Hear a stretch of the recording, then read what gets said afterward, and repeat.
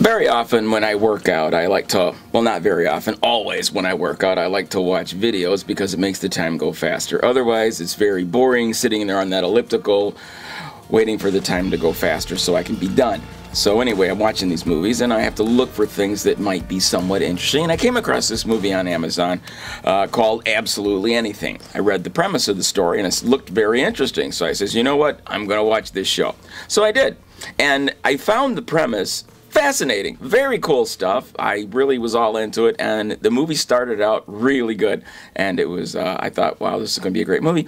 And it turned into kind of slapstick and juvenile and just predictable, unfortunately. And it ended up including elements from a lot of other movies. So what started out as a great premise ended up being a mediocre, okay kind of a movie. Anyway, I'm not here to critique the movie.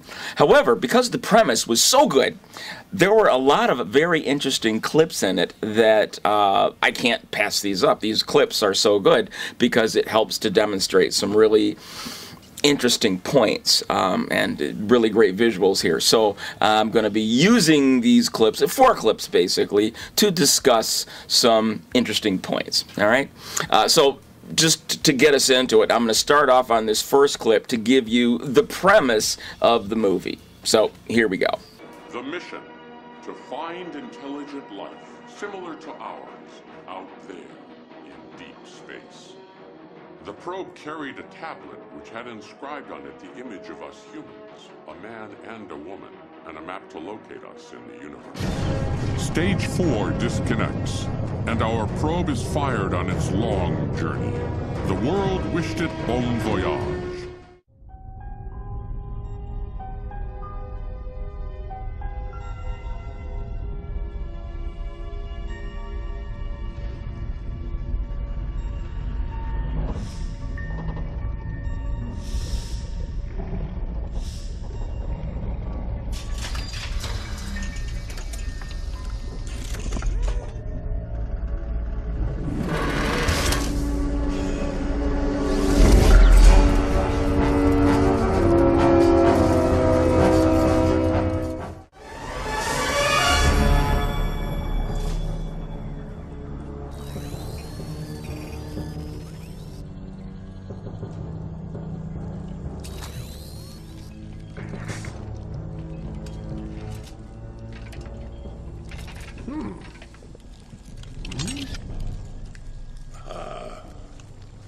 Garach Gerendo Pakta. That's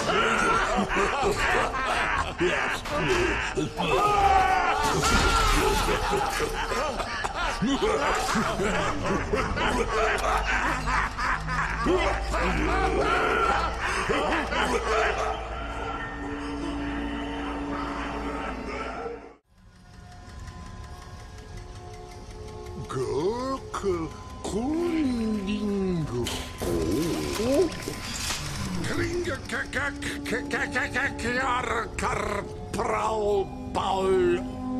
Earth. Accessing representative images of Earthlings.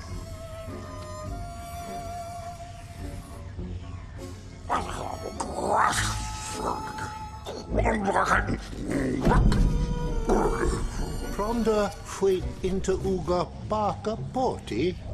Hallor no folish dor diaborsmaker basko. Communication will be carried on in the language of the species to be judged. Ah bon, maintenant nous sommes ici. I'm sorry, I'm not understanding. Excusez-moi, je me trompe. Ah, is that better, Cardi? Understanding you now, Sharon.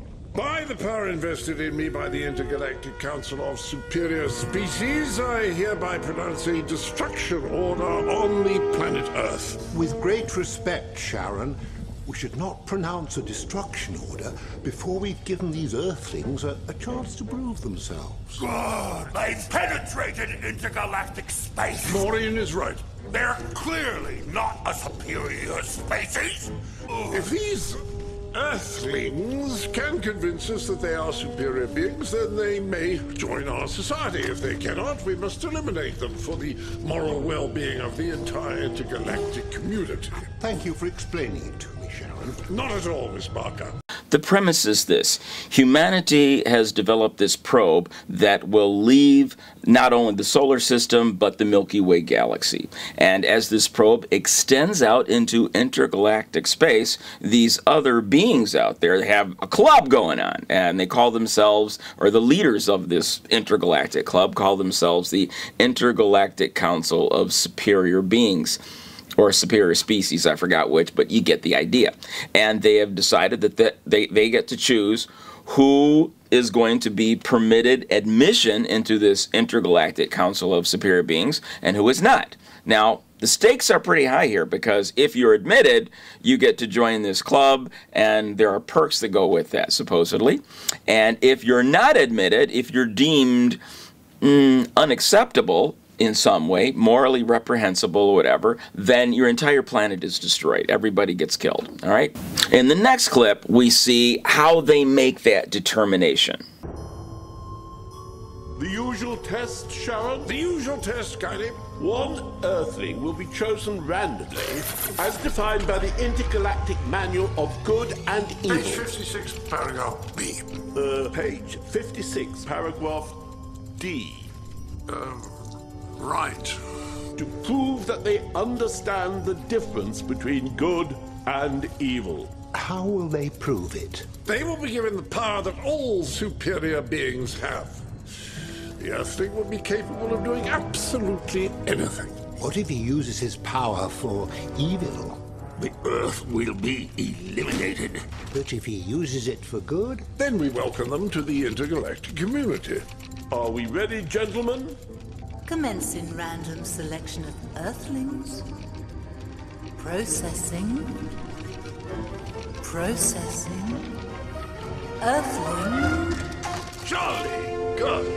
Wait. selected. The Earthling has 10 days to prove he can use absolute power for good rather than for evil.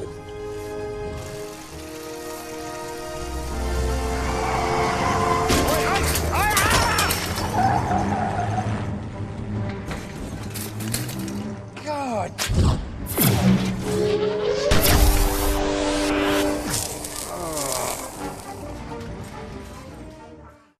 I mean, if you could make anything you want happen, what would it be? I would make Dennis regurgitate my notes from chapter 3.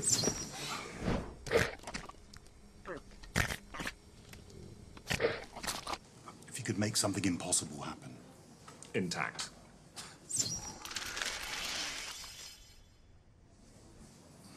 What if you could make someone worship the ground you walked on? Come on, Ray. That would be taking an unfair advantage of an innocent girl.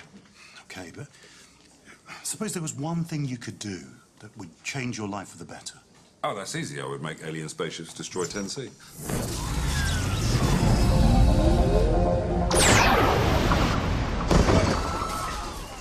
Sounded like it was in the school. Out of the way! Out of the way! Stand back! Stand back! Stand back! Stand back! Just stay calm.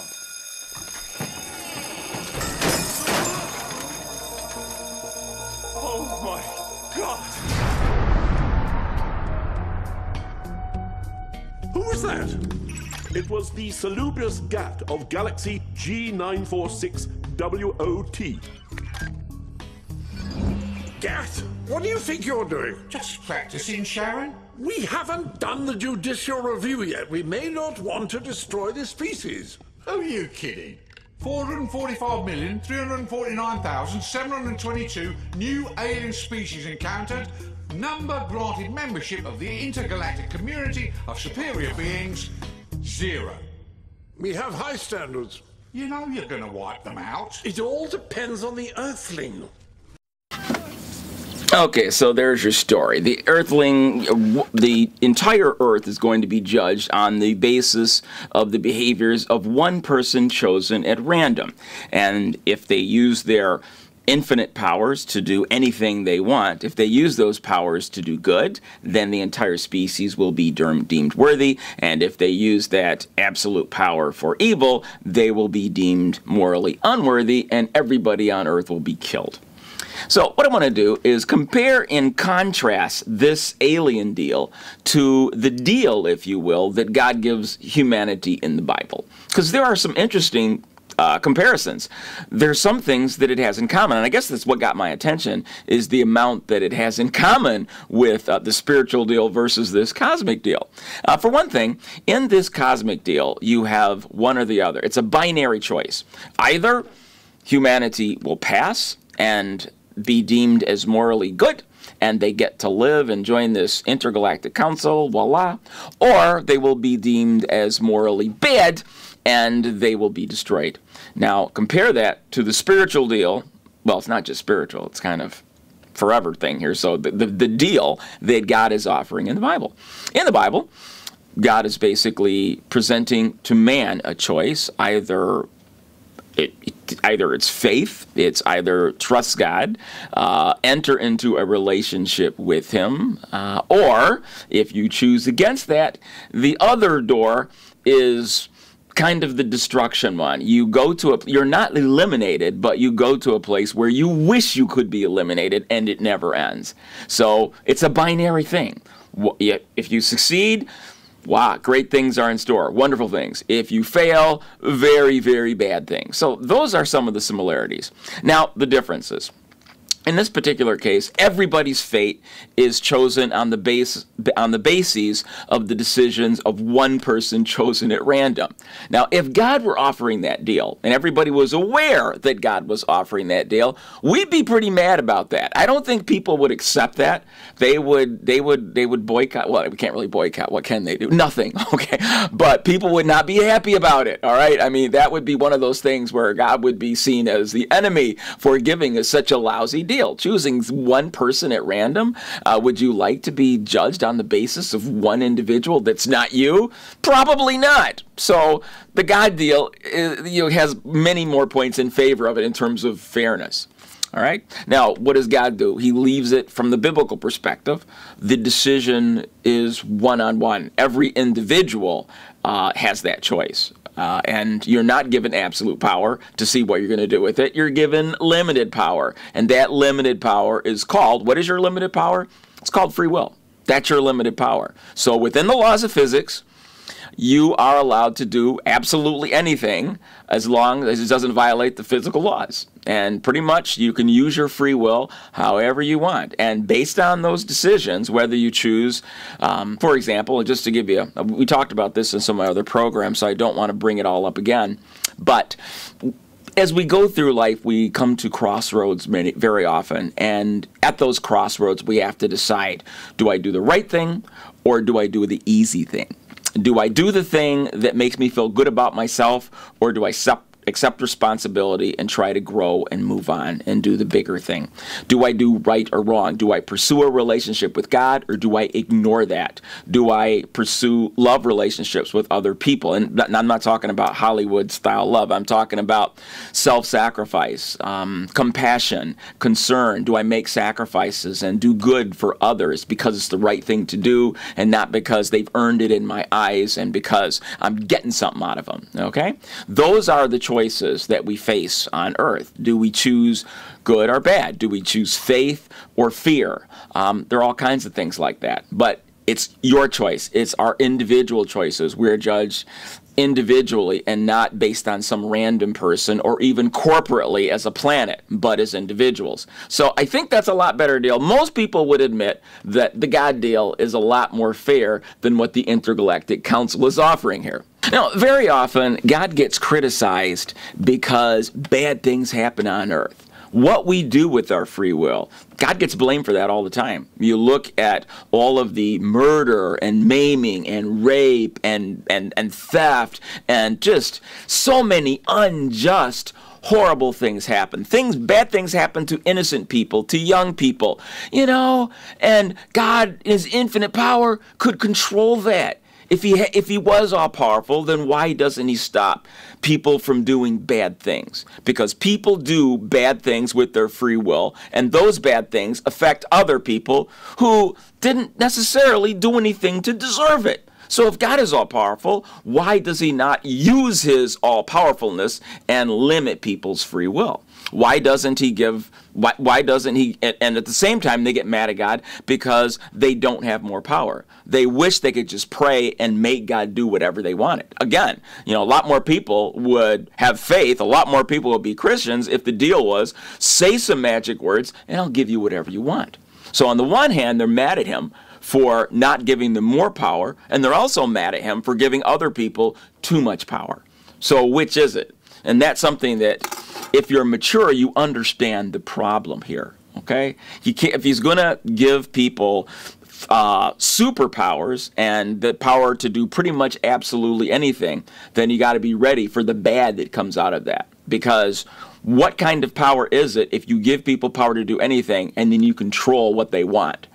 If you're going to give people free will, then free will means I am free to choose what God likes and what God doesn't like. That's what free will is, okay? And if I am blocked from using my free will because God doesn't like it, then I don't have free will.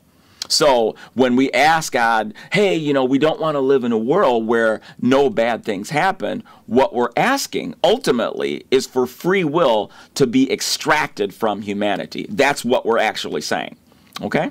So again, to recap, in the galactic deal that's being offered, one person is given absolute power, and then they decide based on what he does with that absolute power whether to admit them into the Intergalactic Council of Superior Beings or to destroy humanity. Whereas what God is doing is saying, you know what, I'm not giving you absolute power, I'm giving you power and free will, and we'll see what you do with it and make the decision on what to do with you based on your choices.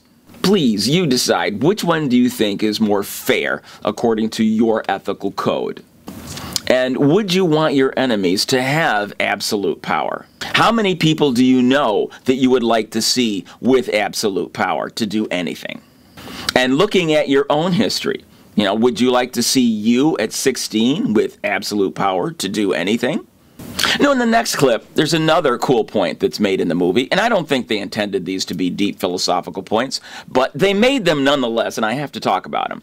This is a situation here where Robin Williams plays the role of the guy's dog, and in the movie, with his absolute power, he gives his dog the ability to speak. So just watch the clip, and we'll talk about it afterwards. Dennis, what are you talking about? That's a good idea, actually. What are you talking about? Dennis, be able to talk. Biscuits. What? Biscuits. Maybe if I make her fall in love with me like a little bit, you know, so she doesn't want to marry me, but she would have sex on a regular... For crying out loud, they're in the cupboard. What are? Biscuits. Red biscuits, black biscuits. Nothing else matters. Is that all you think about? Yes, yes, biscuits.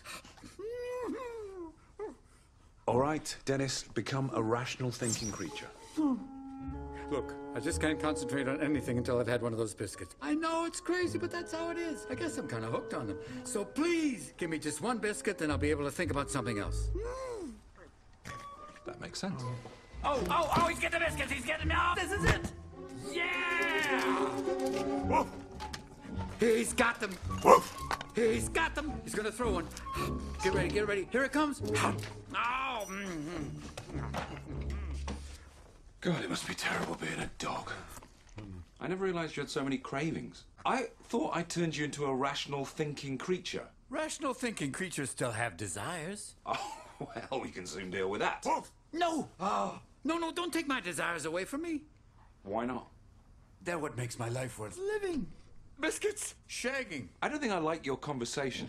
But I worship you, Master. I love you so much. I can't bear displeasing you. My whole world collapses when you're cross with me. Look, maybe it was better when you didn't talk. Oh, no. Don't take away my power of speech now that I can think rationally. That would be so cruel. All right. I think it's a pretty funny interchange because I came to the conclusion myself from owning many animals over the years that if animals could talk, it wouldn't change anything because you get to know your pet, and after a while you figure out that pretty much that is all they think about. I mean, if they could speak, like I don't need my cat to speak. I know what he wants. He thinks about food 24/7. When he's awake, you know, I have to keep him out of my bedroom because he was waking me up at 4 and 5 in the morning because he figured when I got up, it's breakfast no matter what time of the night it was. Okay, so I had to lock my bedroom, so he stops doing that. He thinks about food all the time. So if he could talk, he would just be talking about food. It would drive me nuts. So I thought this was great because they make that point in the show. Now, there's one particular comment, though, when our protagonist gets ready to take away his dog's desires, and the dog's response was, hey, don't take away my desires. Don't take away my urges. That's what I live for. That's what makes life worth living. All right. Now, the reason that struck a chord is because, okay, yeah, it applies to animals. There's nothing wrong with a dog who says that because that's what dogs do. That's what they are. Humans are not dogs. We're different than other organisms on the planet. We're different than all other animals. We're different than all other primates in many, many respects. I'm a psychiatrist, and something that I say a lot, and I probably at least once a week, I give a patient this particular talk, is your consciousness is divided into 4 sub-entities. If you take a look at the brain, you have at its base, you've got your lizard brain. This is where your instincts and impulses come from. These are the automatic responses you have as a biological organism. You gravitate towards that which will satisfy your organic needs and away from things that cause pain and discomfort. Okay, we're animals. We are part animal. Can't deny that. Okay, that's our lizard brain. Now, built on top of that, humans have what we call the rat brain or the limbic brain. This is where your emotions come into play. Crocodiles don't have a lot of emotions, neither do snakes, okay? But rats, dogs, cats, primates, we've got emotion. And so that adds additional charge to our animal selves, all right? If somebody tries to steal something from us, we don't just pull away and ignore them. We get angry, okay? We often want revenge. We're different than lizards. And so with our limbic brain, it adds emotion to our animal urges. Now, on top of that, humans have this gigantic prefrontal cortex, and that gives us our rational brain. The rational brain allows us to think of our futures. The rational brain allows us to think of the futures of our family members and loved ones. And so we're able to do battle with our animal brain, so that when my rat brain and my lizard brain are saying, oh, I got to go to the bathroom so bad, I'm going to do it right here in the hall, the rational brain says, no, there will be consequences if I drop my pants and do something right here in the hall. I got a future to think about. And so don't do that. That's your rational brain keeping your animal brain in check. All right, so it's not that the animal brain is useless and always bad. It's just the rational brain is needed so that you have a future, so that your family has a future, the future for whatever, the future for academics, the future for a job, the future for love relationships, the future that you want to have a good relationship with your children and friends and so forth. So the rational brain, we use that to look out for ourselves and to modify our impulses and behaviors. Now, humans, in addition to all these biological components to self, we've got a spirit. All right, and I think I talk about that to death. If you look at my near-death stuff, the evidence that we have a spirit is off the charts today, and I really believe any logical, truly rational individual will have to agree that yes, when you die, there is a self, there is the thing that's really you that will depart from your body and come out, and it's you. It's you, able to feel and think and see and everything. All right, that's you, and it comes out, and that's another part that plays a role in your rational brain. Okay, but there's your fourth consciousness. Now, for a human, we could give in to our lower impulses and just live for food, sex, drugs, greed, pleasure. We could do that and just satisfy our lower brains, or we can use our rational brains so that these behaviors are modified to more acceptable practices that are consistent with a happy family, with happy friends, and with a relationship with God, and better relationships with other people in general. So if we make the choice to give in to our lower nature and gratify them at whatever expense and break the rules, that's a bad thing. That's a bad thing. And in the biblical world, that kind of thing will get you judged. If you put gratifying your urges ahead of more rational, spiritual future things, you're going to get in some trouble, and you will not be admission into the Intergalactic Council of Superior Beings, only on the God side, obviously. I'm being facetious. So I like that particular saying, because there are people that will say, my urges are the only thing that make life worth living. Question is this: when you die, when you come out of your body, are those urges going to play any role whatsoever in your existence? I haven't heard anybody's near-death experience that would suggest that they are. I haven't heard any from, not on YouTube, not among my own patients, okay, and certainly not in the Bible. So you're looking at urges that are only relevant for life on earth here, that lack relevancy hereafter. Therefore, does it make sense to put all your eggs in the basket of hormonal gratification on earth? Not just hormonal, but we call those vegetative needs. That includes hunger, sex, whatever. Those vegetative needs are specifically an earth thing. So to spend our lives worshiping our animal self and gratifying our animal self at the expense of rational and spiritual needs, that is a dumb thing. And from a biblical perspective, that is the kind of thing that gets us rejected. Okay, in this last video, this was, I think, maybe the most profound point of all that is made. And I'm very happy for this clip because it really drives a point home. And I kind of alluded to it earlier. When people hear about the spiritual deal that God is offering in the Bible, take some steps towards faith in me, trust that Christ died on the cross for your sins, and make an effort to follow him, read what he had to say, and obey what Jesus said.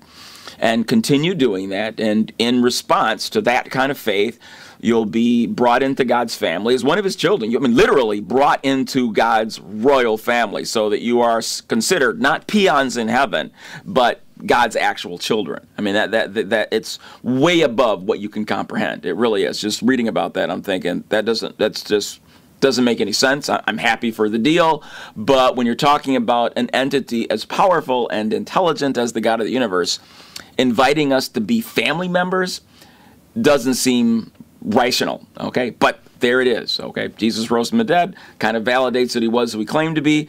That's the deal we're made, and I'm going to say, cool, I'll take it, right? But then on the other hand, what if you don't? You got this horrific future. I mean, hell, that sounds bad, okay? I mean, I've listened to some hell experiences, and I read what the Bible has to say about hell, and no matter how you cut it, it sounds horrible, and it doesn't end. And people get upset about that and go, man, you know, because there is such a downside here that is so horrible, it would be more humane if God would just force us to be good. Just force us to do the right thing. Force us to love each other. Force us to love him. And if he did that, it would be a much better universe, because nobody would go to hell. Everybody would be happy, and the universe would be full of peace and happiness and joy, and that's what a truly good God would do. He would not allow anybody to go to that bad place. Well, this next clip illustrates why that probably wouldn't work the way you think it would.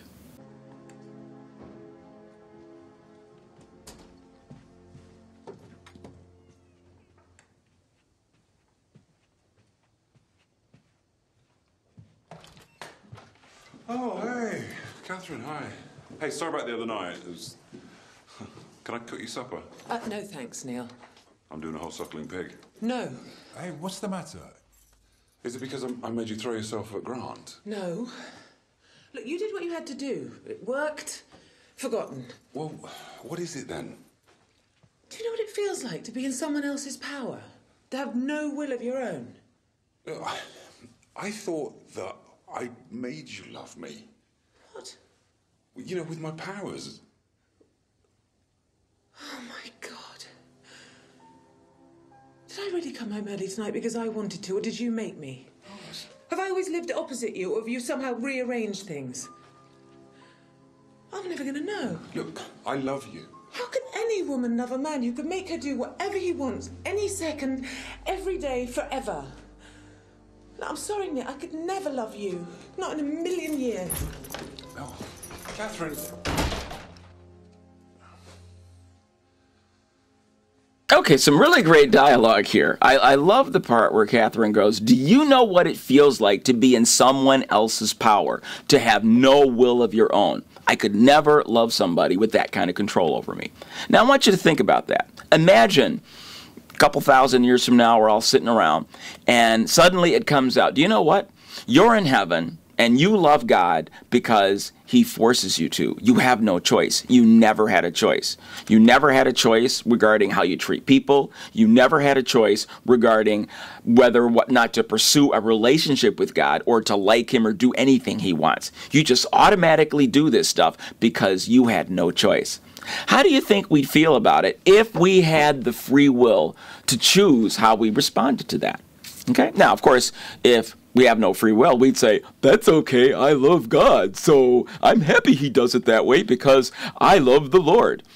But if He didn't force us the whole time, and He just influenced our decision to enter into a relationship with Him, and then He gave us free will, with our newly found free will, many people would probably rebel the way Catherine has here. It's like, no, I don't want to be in a love relationship with somebody that forces me to love them. God has not given us absolute power to do absolutely anything. He's given us limited free will. And with that limited free will, we can choose whether to pursue a relationship with God or not. That makes our choices real. Only if we have free will can love be real. Okay? Think about it. I want you to just think about that. Is there any other way that love can be genuine unless the participants have the free will? You have to be able to choose to love or to choose to walk away from that love. Only then is love real. Not only love, all virtuous behavior. It's not virtuous if it's an instinct and you have no choice. Really, that's the way it works. I mean, do you feel like you deserve an award for eating an egg when you're hungry? Of course not. You don't have it. I mean, you can eat something else, obviously, but you have to eat or stay alive. I mean, you have urges, and you don't have a choice in the matter. With regard to morality, it's called morality because you have a choice. Do you do the good thing? Do you do the bad thing? Do you do the right thing? Do you do the easy thing? It's a real choice. And having a relationship with God is a thing that God is not going to force us to do. He doesn't want robots. He wants the choice to be real. So in the end, you can never come back and be resentful that God made you do anything. He didn't make you love Him. If you choose a relationship with Him, you started down that path and you chose it. You played a role in it. So it's not forced. And therefore, whatever thing you do that is noble and good, whatever you do out of love for others or out of love for God, it's because your free will. You made a choice. And that's what makes it all very real. I'm repeating myself over and over again. But again, I thought these clips were great. I'm glad that they did this in the movie. The clips are better than the movie overall. So I just wanted to point that out. I've been meaning to do this for some time and procrastinating. I just want to get this out there. And if somebody needs to, if it helps somebody, awesome, great. For people who've been struggling with these issues and angry at God because somebody died or somebody got sick or somebody did something bad, and they wonder, why doesn't God use His power to make things right? Keep these clips in mind and ask yourself, do you really want a universe where there's somebody walking around with absolute power, one of your neighbors or even you at a younger age? If you think that you could control absolute power, you don't know yourself very well. And if you want your neighbors to have absolute power, then you have other problems, okay? All right, so hopefully this clears some things up for you. Thank you for watching.